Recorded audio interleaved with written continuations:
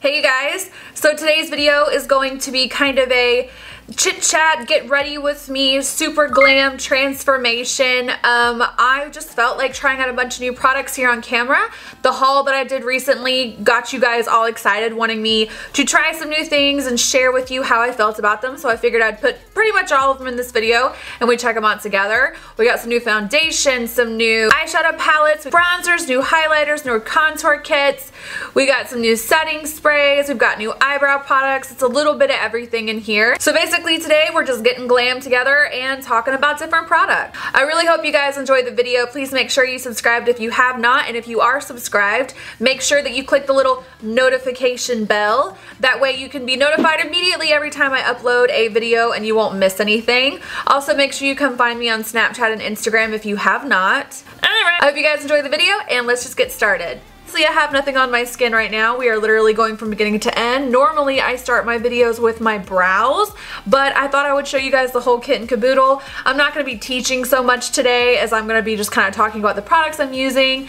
So this will not be the most in-depth tutorial in the world, but if there's anything in here that you really want me to do something very dedicated to, you can absolutely drop me a line down below and I will get started on that. So today I'm just going to wing it and see what we come up with, and my contour routine that I'm doing today is something different that I've been kind of playing with lately, so it's gonna be a lot. It's gonna be a lot going on today because we're doing all of the things, full-blown glam. Hold on to your butt. Alright, so the first thing I do when I'm doing my makeup without fail is I apply some lip balm. This is the Aquaphor Lip Repair. I have a tube on my editing desk. I have one on my vanity, on my nightstand, in my purse, in my car. Like, I cannot stand to not have lip balm on. So my skin has been like really dry lately, definitely because of the weather. So I'm going to apply a moisturizing primer. This is the Smashbox Photo Finish Primer. It's a very hydrating but lightweight primer. I'm also going to spray my face with the Pixi Vitamin Makeup Mist. So I'm going to go ahead and speed through my brows really quickly. I do have a brow routine. It's kind of out of date, but this is pretty similar to what I was doing then. I'm going to take the IT Cosmetics Brow Powder in the color Transforming Taupe. I've been using the crap out of this. I love this brow color. I think it's such a nice formula. It's really pigmented, so it's really easy to get in there and create hair-like strokes, whereas I feel like a lot of other brow powders can be a little bit more stiff, but this one's really creamy and pigmented. First thing I do is I fill in the bulk of my brows using my powder. Considering getting microblading done. Isn't that crazy? When I first saw that, I was like, don't do it, everyone! And now I'm just kind of like, oh my gosh, if I could just have my brows on always, I would feel so much better about myself.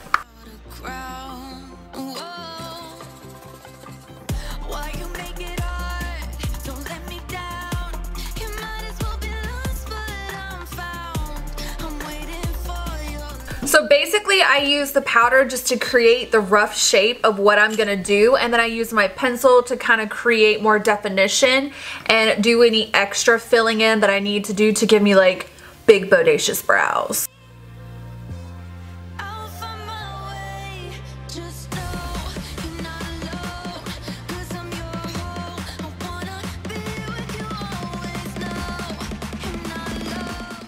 Then I'm going to take the Charlotte Tilbury Supermodel brow, or no, it's called the Legendary Brows, and it's in the color Supermodel. And I'm just going to use this to create like movement throughout my brow. It'll lock my brows in place, but it'll also create really pretty definition and movement in them. It will basically just like create movement in my brows and make it so you can see the hair. Sometimes when you're doing, or I think most of the time when you do a brow, like when you fill it in, all of the powder and stuff kind of makes your brows look really one-dimensional, and I don't like that. So something like this that adds a little bit of texture and movement while also locking them into place, I think is a great product to have on hand. Next, I'm going to take concealer. This is a TEMPTU concealer wheel. TEMPTU is an airbrush makeup company. I just started using this a really long time ago when I was freelancing, and I love it. And I've replaced it like a million times. But what I like about this one is it's really creamy, but really pigmented. And basically all I'm gonna do is take a really flat, stiff, sharp brush. This one's from MAC. I don't know the number because I've rubbed it off. I'm just gonna carve out the underside of my brows, which is really gonna clean it up and sharpen it. And I also do this because it helps with the way I do my eyeshadow and like priming it. So having this light concealer just like dead underneath my brows, it just makes things look really clean. It's like something I have to do every time I do my eyeshadow without fail.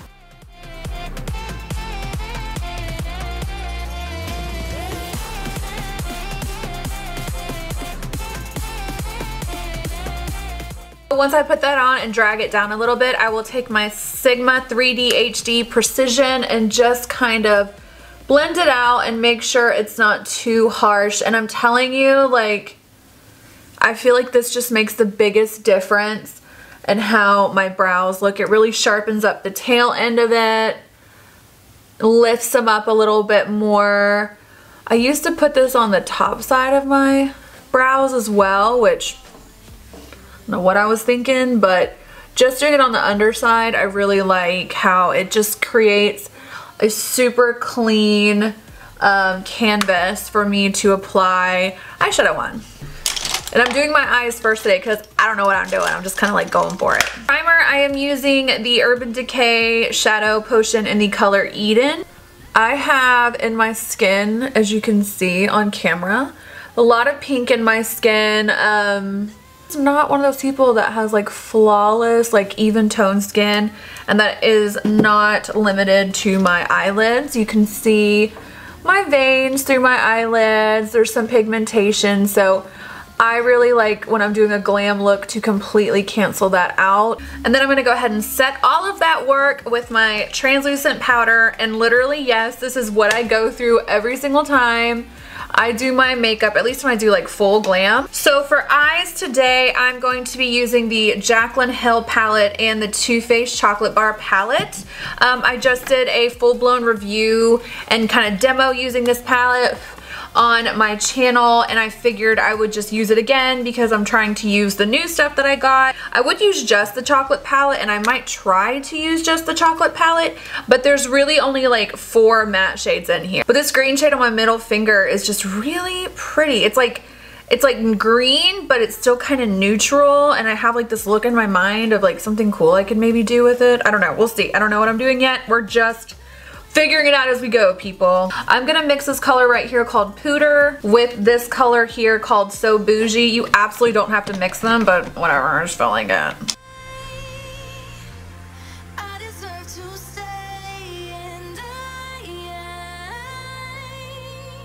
Next, I'm gonna dip into this color right here called Buns. Fun buns are my favorite types of buns. And I'm going to go ahead and start patting this on this outer corner because I know I'm going to create some depth right there. Pretty much always do that.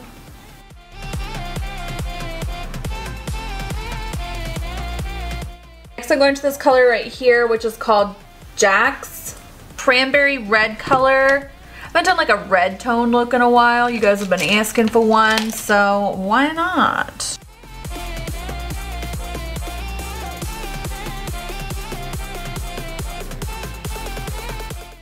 I'm going to take this color right here called Chip, this on my outer corner to kind of smoke it out, and I might do a cut crease with this. I don't really know.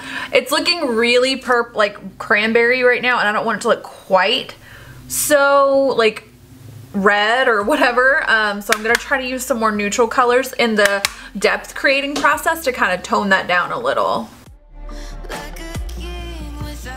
This look is giving me very 2016 Whitney, like very purple and burgundy. I really did not mean to take it that direction, but here we are. I'll probably add some black to try to deepen it out even more. I've decided against doing the cut crease, and I'm just going to do a Bam Glitter Shimmery Lid. I'm going to take the color Classy and Sassy right here in the Too Faced Chocolate Gold palette. To me, this palette is like the palette for lid colors. I mean, there's, like I said, a couple of mattes in here, but this is such a beautiful collection of gorgeously pigmented, super just amazing lid colors. I don't really wear shimmer in the crease. That's probably all the use I'm gonna get out of it. So I'm just gonna take that shadow on a flat brush and see what happens. Oh my gosh. This just goes on like a friggin' dream.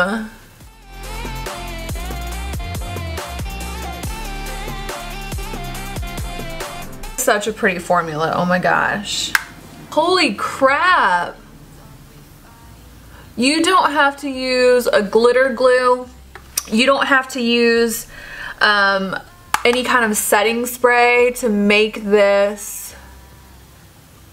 have like the beautiful, this sort of metallic sheen that this has. It just comes right out of the pan onto your brush this large and in charge. Like, oh my goodness, this might be the best like kind of shimmery eyeshadow formula I've ever seen. The 3-in-1 spray I talked about in my haul, I'm just gonna go ahead and spray it before I apply my foundation. So for foundation, I'm going to use this NARS Natural Radiant Longwear Foundation. It is beautiful. I used it the other day when I was doing my makeup and I was just so impressed with it. I didn't have to use, like, I think I had to put like just this much, ended up covering my entire face. So for my brush, I'm going to use the Smith 115 to apply it. Obviously, this does not match the skin on my face, but it matches the skin on my body and my chest. That's what you want to match your foundation to. If you're someone like me and you are exfoliating your skin really regularly, your skin on the face is always going to be lighter than the skin on the body, especially if you use a sunless tanner like I do. I don't believe in sunbathing in any shape, way, or form, so it's sunless tanning for me all day, every day, and as a result, I'm just different colors. It's really not the end of the world.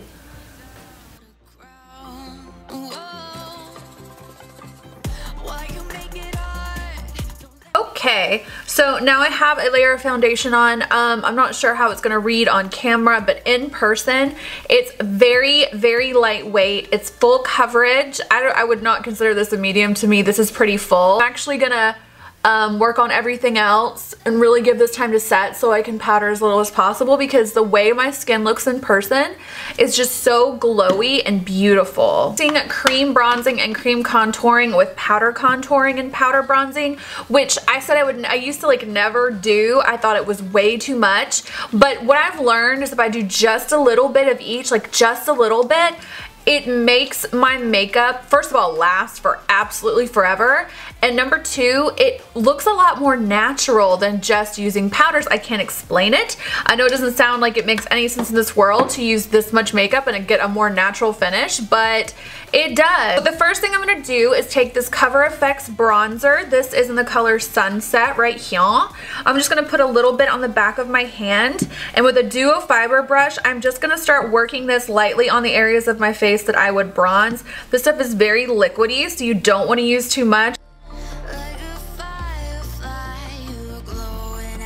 And I'm gonna take my contour stick and I'm just gonna put a very little line. Like, I don't like to use too much of this because, like I said, we're going in with other contour products after. And I'll just blend this out. Use the same brush that I did the liquid bronzer with because I feel like it just kind of blends it a little bit better into that bronzer shade.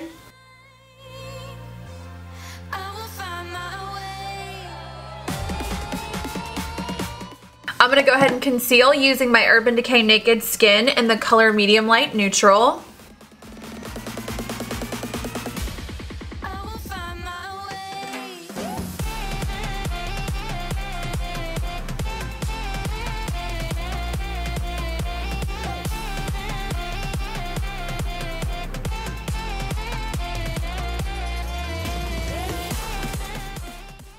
Now, you could totally leave it like this and it would give you a very pretty soft contour and highlight situation, you could take some translucent powder and just dust over it and it would be fine.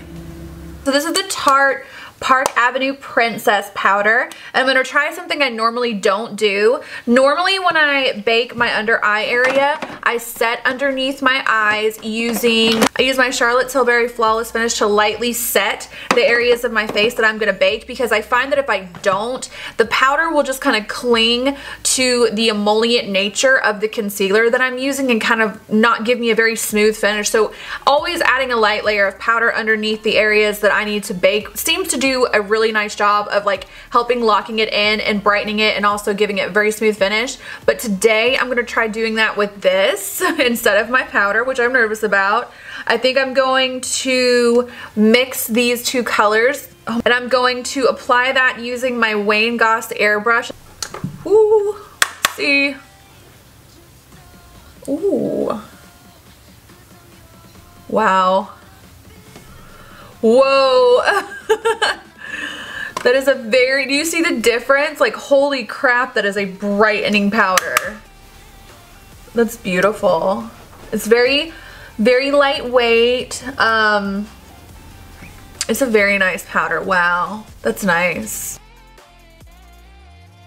Ooh, this is a pretty powder. Okay, my Dermablend powder, and now I'm gonna just bake. I'm gonna put this underneath my eye, my forehead, and a little bit down the bridge of my nose. Let that sit for like a minute and a half, 2 minutes, dust it off, and then we will keep on keeping on with this glamformation.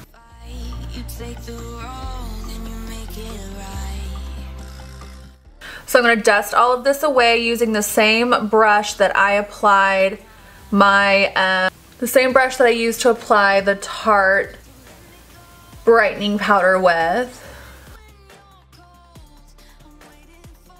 Okay, now I'm gonna do my lash line. So I'm gonna take a little bit more of my primer potion, get it right there on my lash line. I have to say this Tarte powder is really pretty under the eyes. Like, it's very pigmented, but it's also very very smooth. It's very, very pretty. I'm really liking this. Okay, under the eyes, I'm going to start off with the color that I started in my crease, which was Pooter. I'm gonna take the color Pooter and start smoking out my lash line, inner corner to outer corner, like I always do. I cannot not do my lash line. I swear, every time I'm editing footage of like a tutorial, the difference that doing my lash line makes on the entirety of my face is just unbelievable. Like, it's such a drastic difference. I put a little something because my eyes are so like downturned and like I feel like they're on the smaller side. All my life, especially once I got into makeup, I was always very jealous and frustrated with the fact that I didn't have like perfectly round, symmetrical, like big eyes with like a nice crease. Like, I've had to create my own illusion as far as my eyes are concerned. But you can do that, and that is the beauty and power of makeup. So I'm going to take the Urban Decay eyeliner in the color Alkaline, and I'm going to run this just underneath my waterline. I'm not going to put it in my waterline. I'm just going to run this through my lashes because I want to smudge it out. Run this just in between my lashes so I can smudge it out and make it really smoky. Such a unique eyeliner. I've never seen one this color. And I'm going to take that kind of red cranberry color that I used on my crease and use that to smoke it out.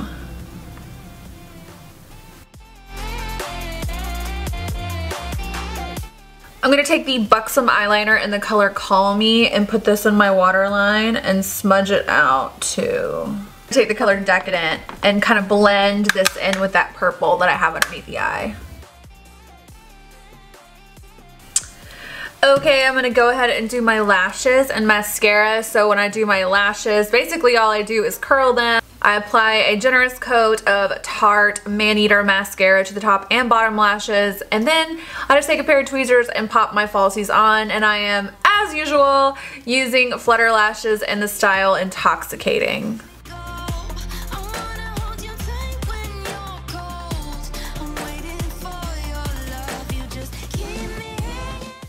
I'm gonna take my Capri Coast bronzer from Becca. I told you guys I picked this up recently, and I'm not gonna use too much of it because I've already applied a liquid bronzer, but I just wanna see to really get this in my hair and then take it off later. Okay. This is a nice shade of bronzer. So this bronzer is really nice. It's very beautiful in color and it has a very skin-like finish to it. So I was worried it was gonna be really shimmery when in fact it's actually just very skin-like, which is super nice. I really love it. So pretty. Then I'm going to take the Park Avenue Princess Contour Kit and I'm going to mix Princess Cut and Angle together. I'm going to go in really slow because I don't need a lot by way of contour. I already have a little bit of a contour going, but this is just to zhuzh it up and take it up a notch. I told you we're doing full glam today. Ooh. Okay, so these powders in the Tarte kit, the Princess kit, are pigmented, like beautifully pigmented. So don't want to use, like you want to take it really slow.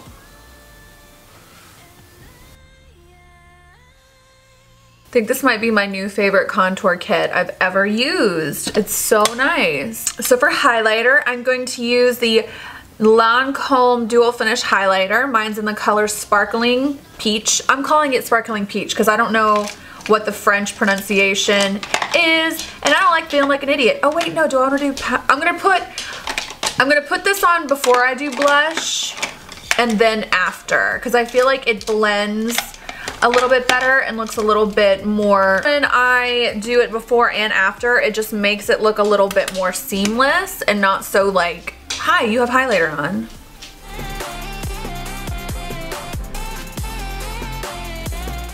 I'm gonna go ahead and apply blush. This is NARS Madly. It's basically my favorite blush in the world.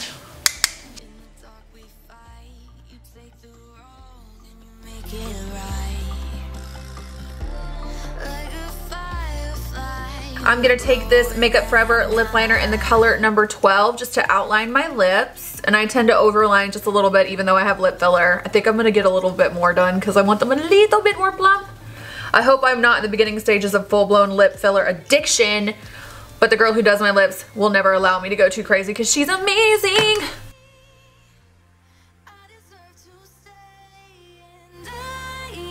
I'm going to take this liquid lipstick from Stila and I'm just going to run this as close to that lip line as I can possibly get it.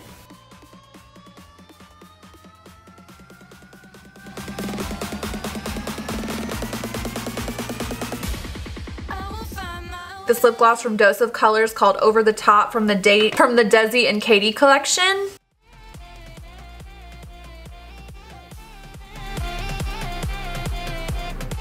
Alright guys, that's the end of this video. I hope that you enjoyed it. Please make sure you thumbs up if you do enjoy it. Make sure you are subscribed. Check the down bar for links to all my social media platforms and information about the products that I used in this video today. And I will catch you in the next one.